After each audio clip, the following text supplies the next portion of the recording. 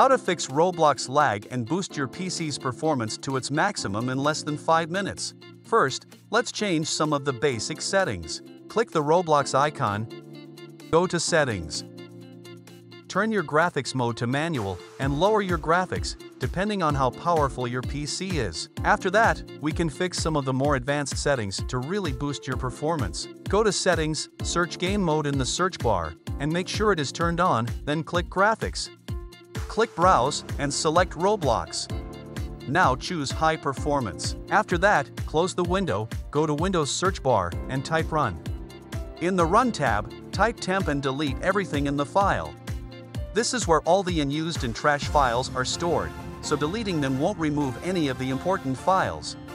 Press Ctrl A to select all, and press Delete, click Skip if you see this notification. Now, for the final step. Go to Task Manager and choose Priority to High.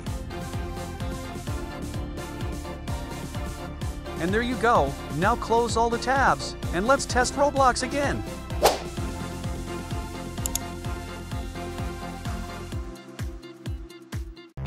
Oh my god, bro. Oh, hell no, man. What the fuck, man? Get your ass on, boy. Bro, I swear to God.